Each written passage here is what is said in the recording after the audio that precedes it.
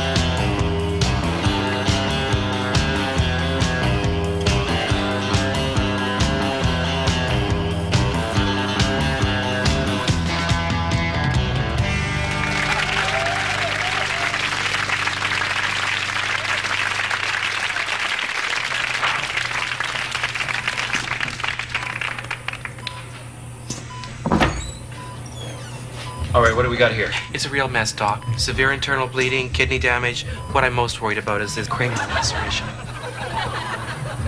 Doctor, we just got the x-rays back.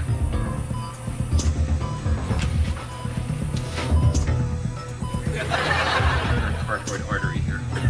Yes, probably got kidneys. Well,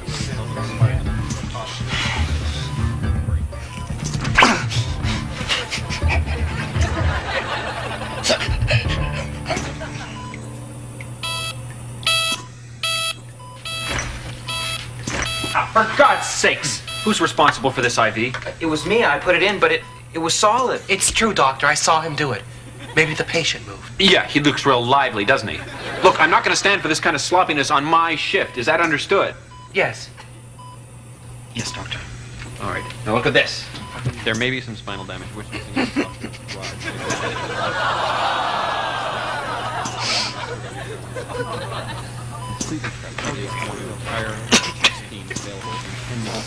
Are you ready? He's gone flatline. We're losing him. Let's zap him. Charge me up.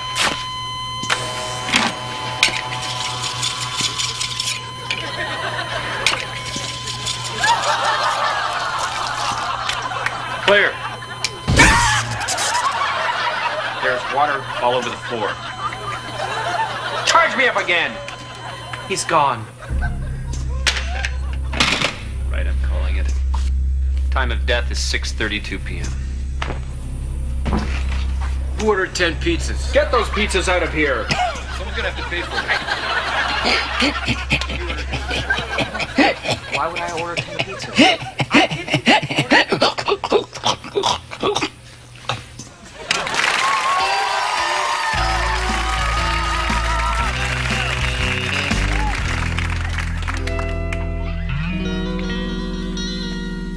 Hi, Scott. Hi there.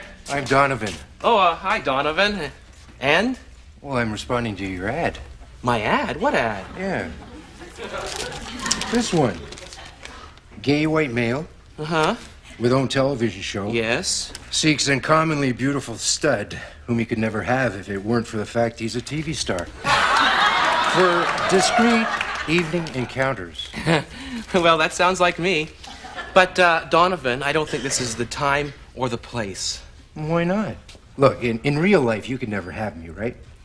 Yeah, that's sadly true. Well, think of me as a perk. Oh, like baseball tickets. I am uncommonly beautiful, aren't Oh, God, yeah. I? It is evening. Yes, it is, but it's hardly discreet. Donovan, we're on television. I know that. Well, what's wrong, stud? Is a great gay hero afraid of what people will say? No, I'm not. It's just that, well, I'm in the next scene. So miss it. Look, I'm gonna go wait in your dressing room. I'm gonna give you 5 minutes. You can talk the talk.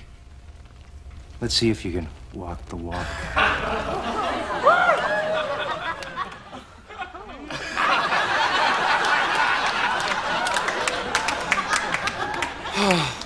Thrills gum. God, I'd really love to help him out in his goal to fuck a celebrity, but I don't know. I mean, I have a responsibility to my troupe. And Oh, by the way, Scotty, did I mention I'm straight? go to a commercial.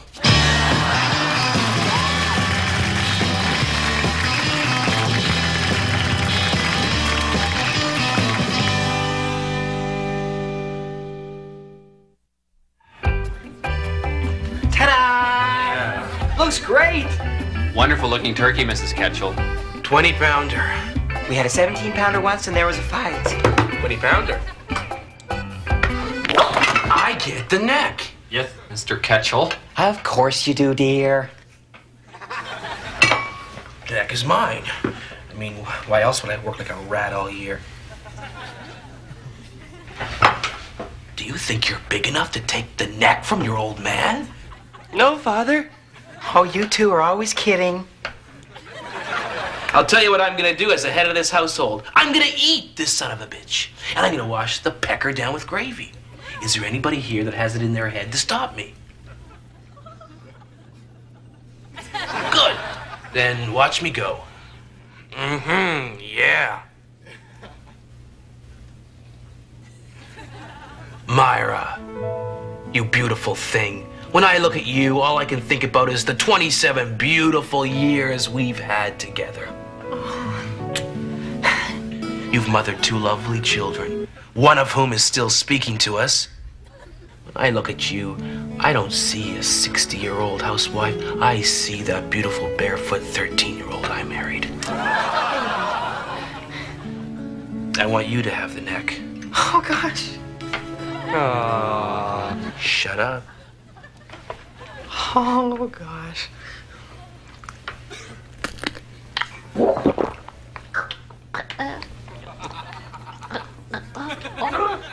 It's stuck. Here, wash it down with gravy. She's turning blue.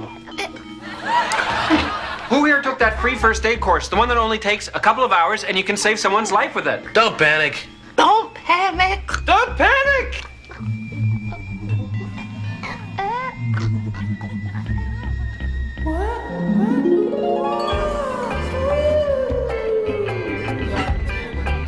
I'm floating without my earthly trappings. I must be having one of those out-of-body experiences I've read about. Ooh. Oh, look how filthy my dining room looks from up here. Stop touching him. Look how dusty that lamp is. Oh.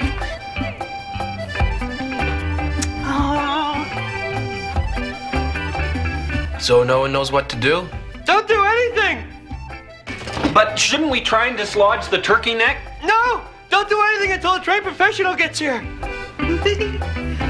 Oh, I feel like a schoolgirl. I think we should take her shoes off and oil her feet. No, don't do anything until a trained professional gets here. Okay, I'll call one. No, don't touch that phone. Don't do anything until a trained professional gets here. Is anybody listening to me?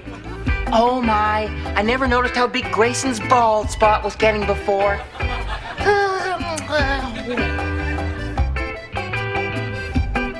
Hello, Myra. Iris, what are you doing up here? Having an out-of-body experience. Oh, what did you do, love? Error in judgment. Fridge fell on me. Oh. And of course, now none of the family knows what to do. Oh, I'll be right over. Good thing I didn't float to the great beyond. Well, no rest for the wicked.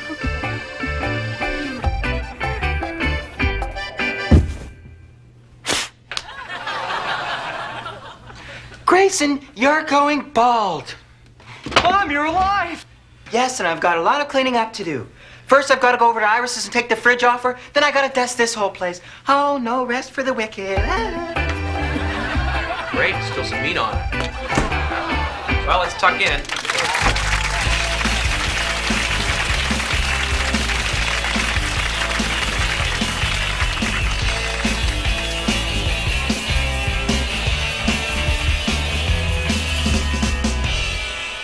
I mean, he's a nice enough kid. It's just that they let him run their lives.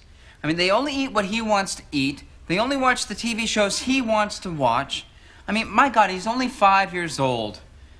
Promise me, John, if we ever have children, we won't coddle. Coddling is for eggs, not for children. John? John? John, is something wrong? Who are you? Where am I? Who am I, for that matter? John, don't do this.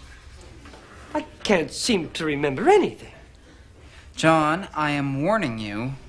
The last thing I remember is going to the bathroom, nothing else. I must have amnesia. John? Yes, of course, amnesia. There's no other explanation. John! I'm sorry. Do I know you, stranger? You know damn well I'm your wife. So says you! Look, let me propose this. Stranger, I go away for a while, hang around some loose women, live life to its fullest. And one day, if my memory comes back, maybe I'll return. Besides, the last thing you need right now is to take care of an emotional invalid. You have your own life, whoever you are. John, if you don't get into bed this minute, I'm going to get a baseball bat and thrash you to within an inch of your life. Memories pulsing back. My life returning. Well, good night, dear. I can't sleep.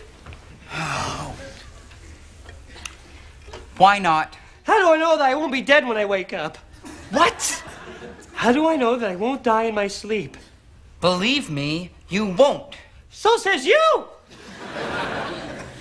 Look, I have an idea. Why don't I go away for a while, hang around some loose women, live life to its fullest, and one day, if the fear goes away, maybe I'll even return.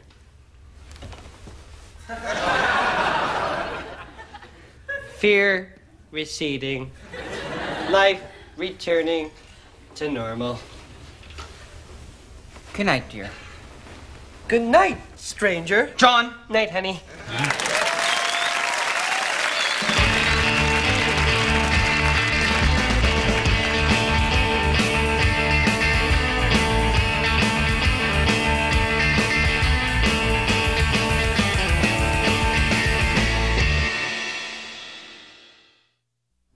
You were saying? My new film is a very important film, right? Because the world today, I mean, it's a dark and shrouded place, you know, pessimistic. And film is light. But I say if the film upon the screen is dark, then where's the light? What's the name of your film? Sex Girl Patrol. Sex Girl Patrol. The title is very sexist. Thank you. It's a very sexist film, yes.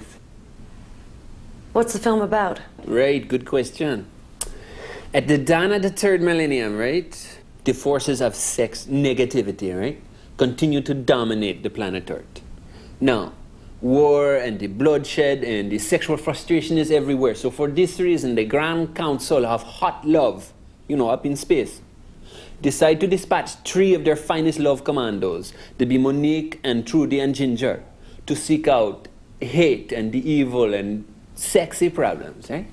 Now, aided only by Sex Boy, without whose sex nourishment their sexual energy is incomplete, and relying only on their ability to generate extreme sexual horniness in absolutely everybody, this Sex Girl Patrol is out to save the planet. Sex Girl Patrol. They're in control. With body and soul, they're in control. Sex Girl Patrol. Sex Girl Patrol, yeah. With Sex Boy.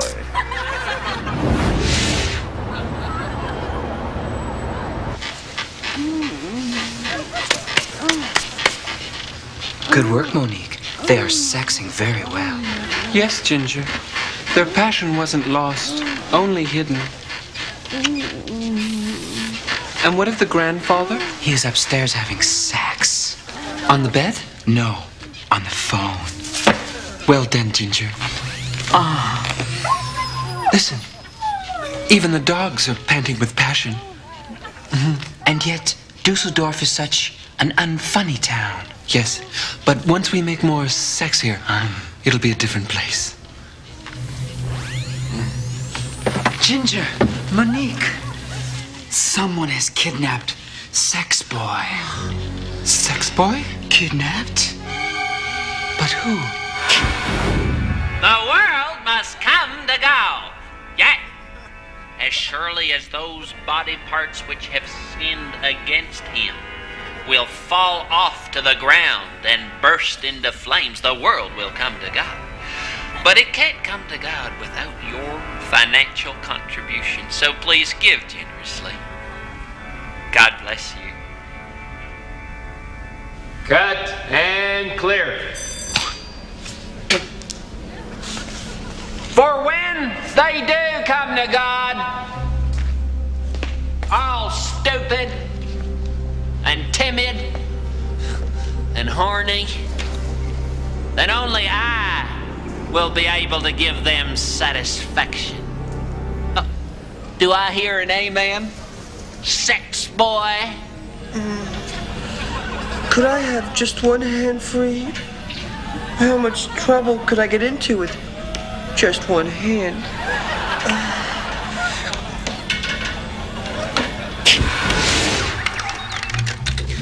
The computer is almost programmed. And the nude is almost ready.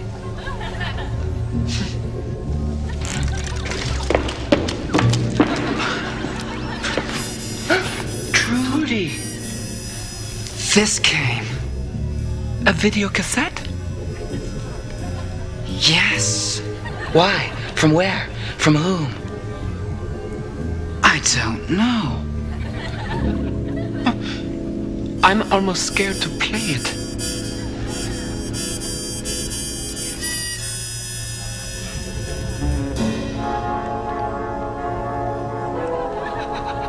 But we must.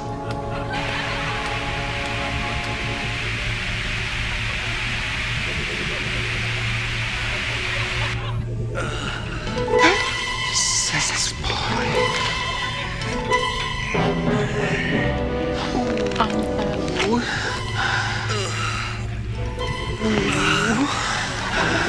Help me.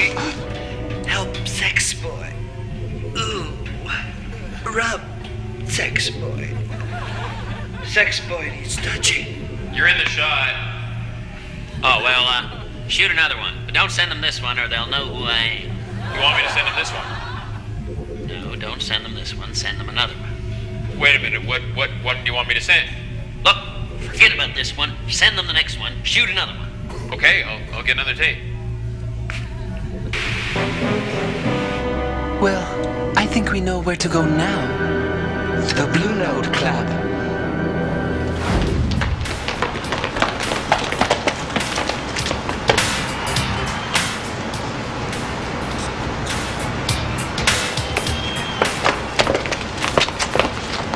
Nothing.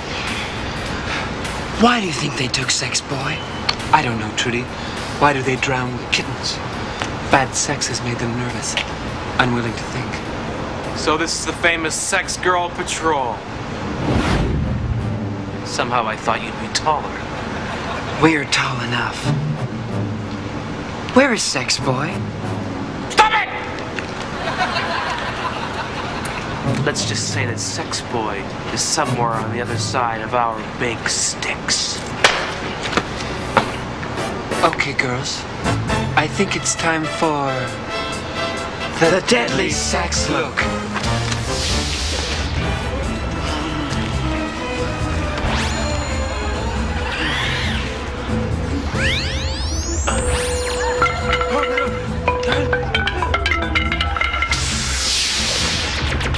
Deadly sex look.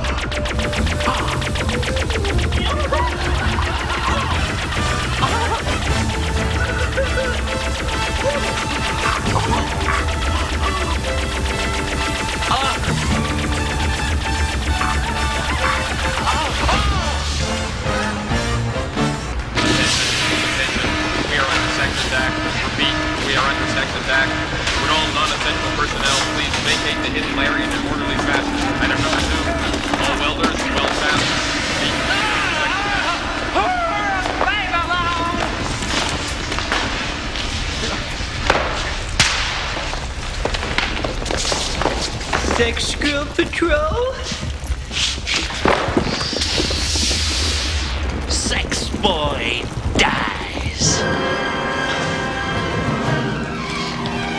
Look!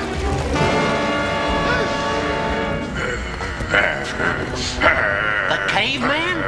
But you've been frozen in ice for 1,000,000 years. You can't be alive.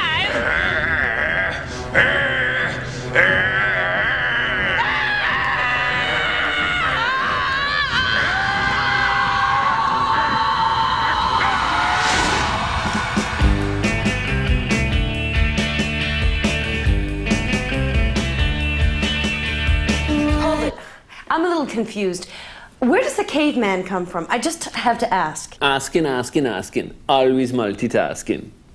You're just like the studio. That caveman is the one thing I fought for. Watch the film.